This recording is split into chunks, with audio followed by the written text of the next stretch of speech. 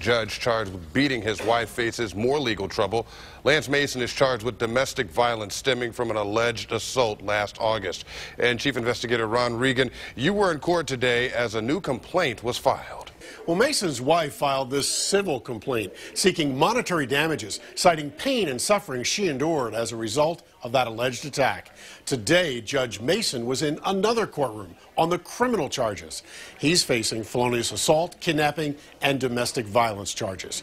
Now, going into this pre-trial hearing, he declined to comment.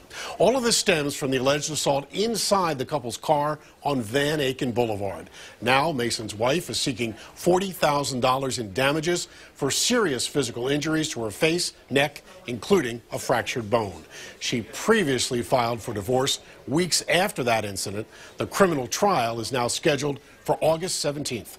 Live in the newsroom, I'm Chief Investigator Ron Regan.